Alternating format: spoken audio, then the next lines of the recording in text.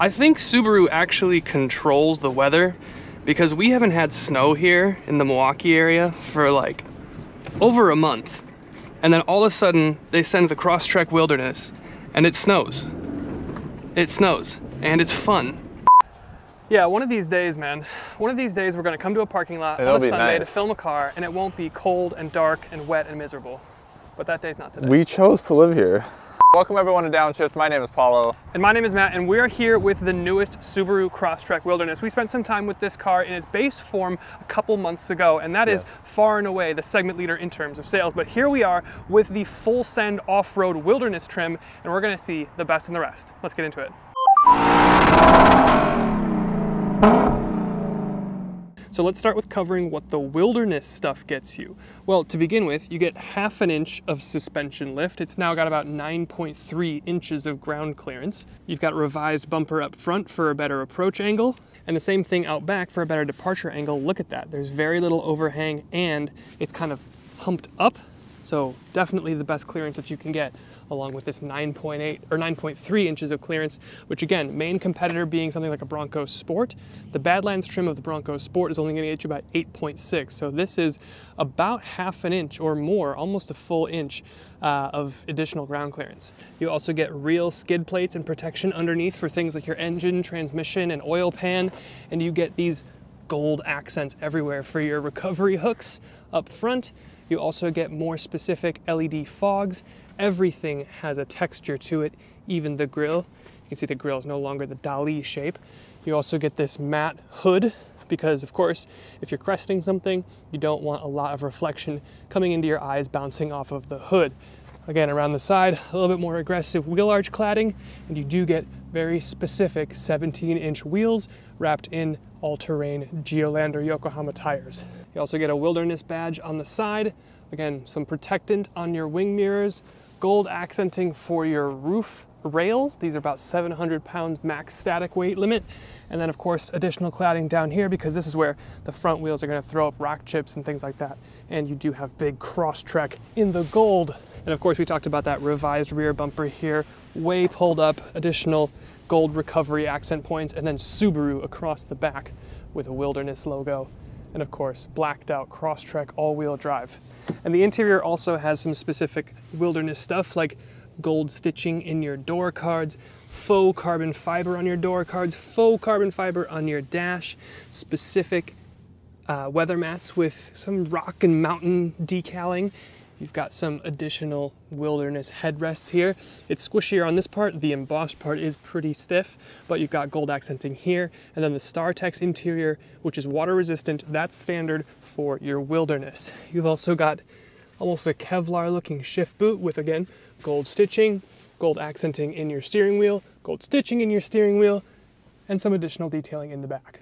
And starting with the rest, we'll start with the trunk. Now the trunk space here, we're gonna talk about it in context with the Bronco Sport Badlands because it's kind of its main competitor.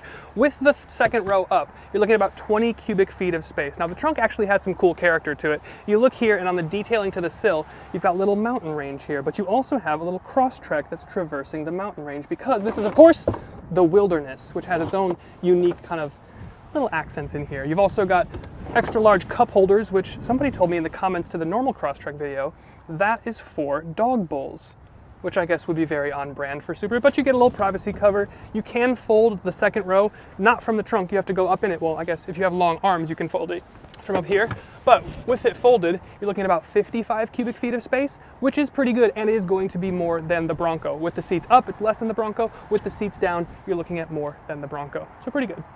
You also don't get a power trunk. I don't totally expect it, but maybe it would be nice. And some lighting. Now the Wilderness gets the bigger engine on offer in the Crosstrek. That's the 2.5 liter naturally aspirated Boxer 4-cylinder, 182 horsepower, 178 pound-feet of torque. It's not a huge amount of power, but it's kind of adequate for this size of vehicle. Going to all four wheels through the CVT, 0 to 60 is done in just about 8 seconds. So again, not gonna set your heart on fire. Don't really know why you expect it would do something like that, but the only thing that I kind of wish about this engine option is just the fact that it is just one engine option and there's no turbo. And a lot of people are going to take this hiking and off-roading and adventuring, and altitude is the enemy of naturally aspirated engines. I'd like to see a turbocharged engine here to maybe add a little extra boost pressure to kind of normalize and keep that power more accessible once you start to get into altitude. Also maybe a hybrid system. I think that would help with some of the fuel economy and also with some of those power gaps if you get into altitude.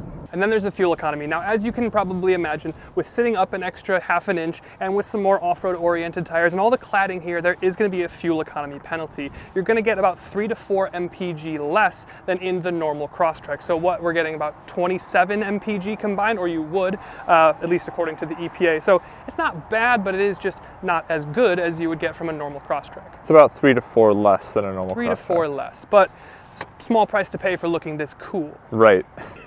What do you mean? What do you mean? You never scream when you're cold? Not at my homie's head. Sorry. And then in terms of technology, it's okay, it's not amazing, it's kind of par for the course of what we've seen in the other Subarus. That is to say that it's fine. Here in the Crosstrek, you're not going to get a head-up display. In your cluster here, you do have the gold accenting that we talked about that's specific to the Wilderness, but it is just a TFT screen in here. We've got a couple different views, so this is kind of the stuff that you'd expect to see in a fully digital cluster, but you still have plenty of information. Again, it's fine. You get into here, 11.6-inch screen, it's running Subaru's Starlink or whatever they want to call it. It's fine. The graphics are a little old, it's a little bit laggy, as you can kind of see, but you do get wireless Apple CarPlay here, which is nice, and you do have stuff like a wireless charger that you can use down here. So is it groundbreaking? No, but is it fine? Yeah, probably. What about the cameras? How do those look? That's the thing, though. You don't get 360 cameras. You do get a reverse camera. Like a fish eye? It's right? not great, but the thing that bothers me more than this is the fact that this is the off-road Wilderness, and in the Outback that we had, that had a forward-facing camera, and I think that would be a really nice thing to have here for your off-road Wilderness spec. Yes. Woo! All right. And now, since we're below 10 miles an hour, or whatever it is, I can select snow and dirt on X mode. This car is in fact on X Games mode. We're gonna do a little sighting lap. Woo! It's gonna be nice and slippery. Nice and slippery. This should be fun. I think Subaru actually controls the weather because we haven't had snow here in the Milwaukee area for like over a month. And then all of a sudden they send the Crosstrek Wilderness and it snows. It snows and it's fun. There we go. Gyros up. And then I also need traction off. Can I do that from here? No. Oh no, I can't turn it off while it's in snow mode. Whack. Okay, anyway, here we go. We're gonna do a little sighting lap. And then maybe we'll do a full send. So here's where the Yokohama Geolanders, that extra ½ inch of suspension travel, some protection underneath, that's where it all is gonna start to pay dividends, and I've hit my face on the ceiling. Grip is going to be a problem. But will it be too much of a problem? Let's get up this. Yes, we've done it. We've crested the hill. So, approach angle, revised from the bumpers. Should we try the middle hill? The middle hill is kind of tough on these cars, so maybe we skip the middle hill, just because I'm not gonna have grip braking downhill, and there's like a rock garden at the bottom, so I don't want to send the, yeah, see, there's a bunch of rocks down there. I don't want to send the front of the car into a rock on my last day with this thing. I'll let somebody else do that. It's a big old puddle here. Oh, and I've almost missed it because I have no grip. Let's see it. Big puddle, wow. Look at this thing go. Look at it go. Well, this is high in the middle here. Getting a little scraping. Still getting traction to the wheels. You can see it lighting up on the screen. This is cool. All right, this seems pretty dry, so it shouldn't be an issue to get up. Struggling for grip, but that symmetric all-wheel drive system working well.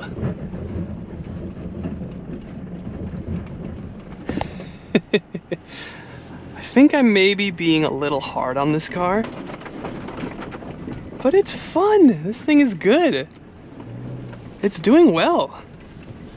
Honestly, I brought the traction boards. They're in the trunk because I thought maybe we'd get stuck. Doesn't seem to be an issue thus far. I still think if this thing had the turbo engine, it'd be kind of a fun rally car. Okay. Oh, these are kind of beaten down, so we're not going to get real big articulation tests, but I think that's fine. That's not really what this car is about.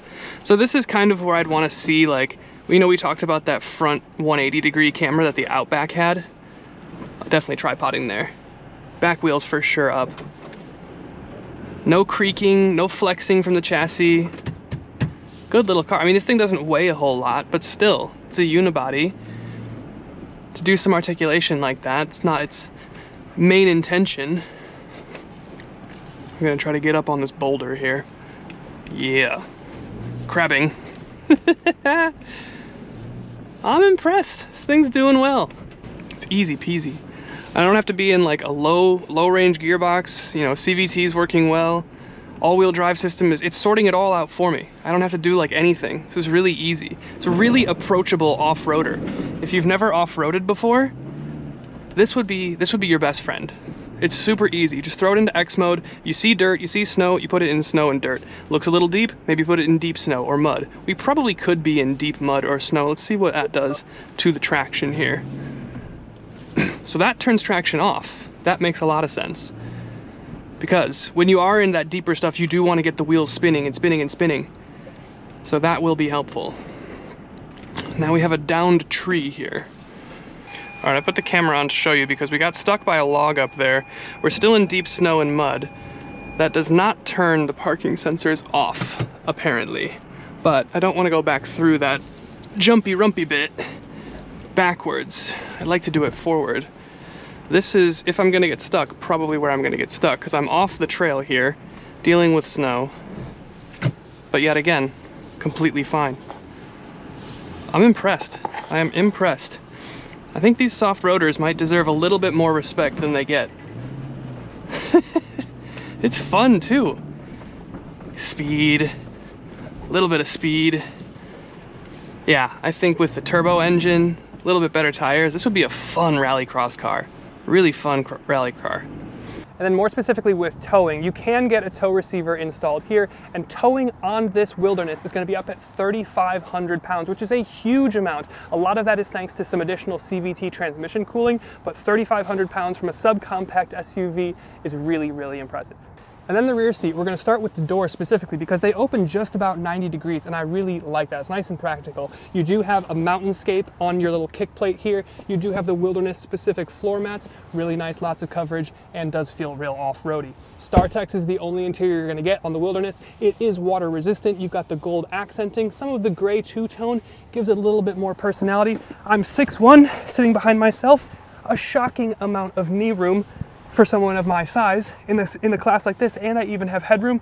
I'm not hitting my nub, maybe a bit, barely, but the only thing that I'm gonna ding them on is no rear air vents. Think of the dogs, they wanna have the air vents. USB-C though, USB-A, some pockets. Overall, it's a great back seat.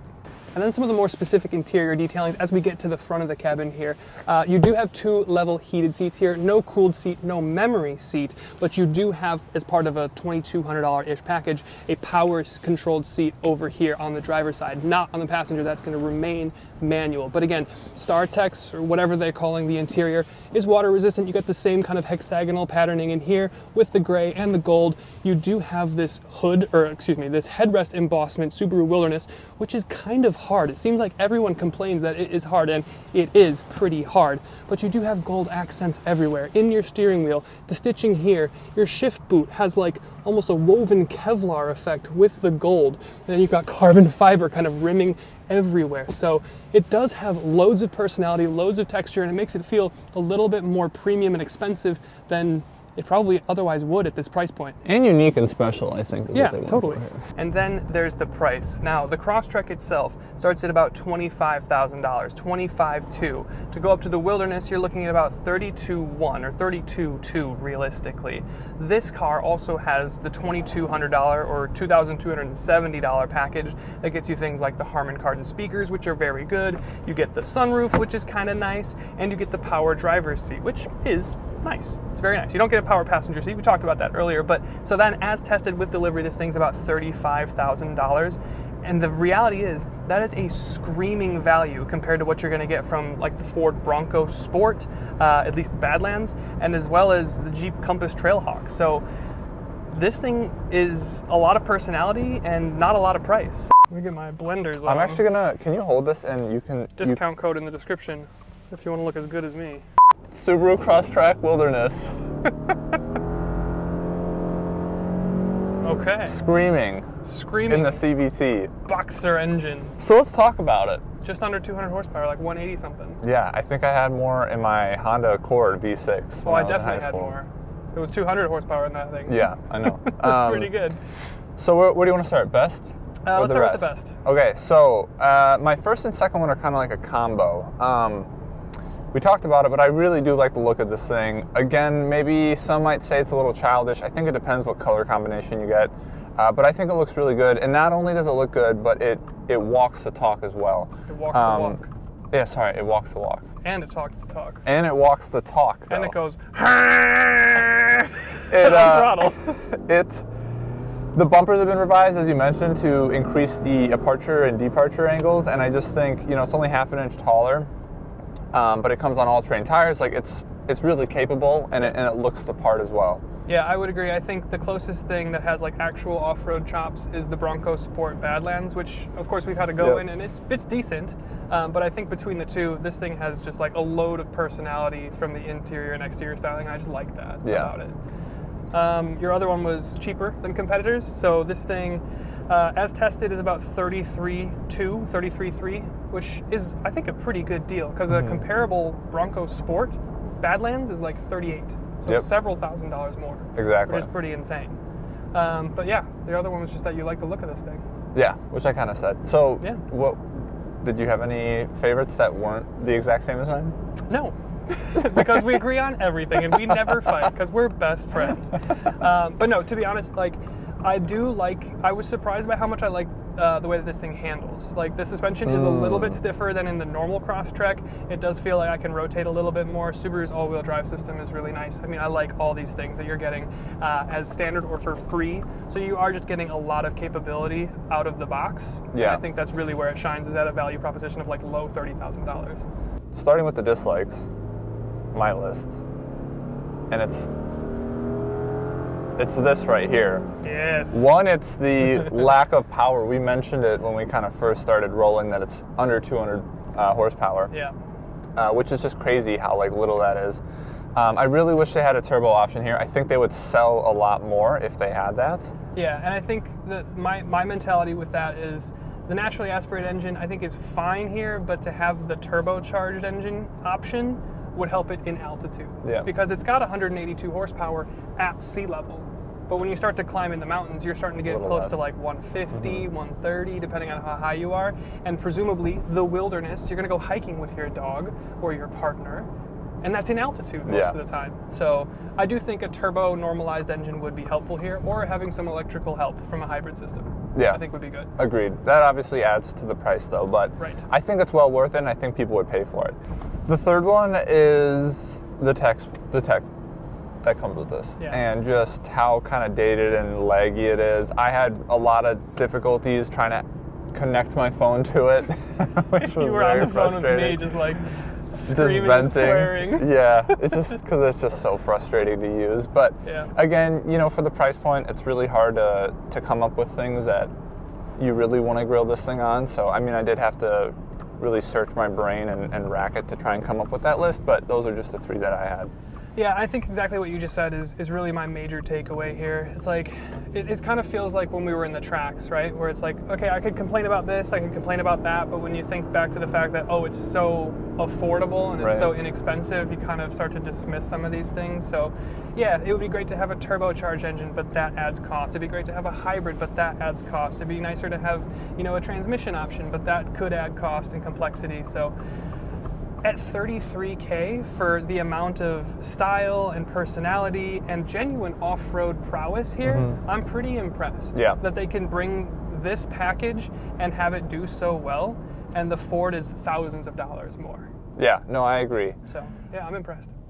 We've hit this light. Every light, every single time. Every single time. Okay, well, with that, somewhere else. Thank you guys for watching. Yeah, we'll thank see you in to the next Subaru one. for letting us have a go. Yeah, we'll see you then.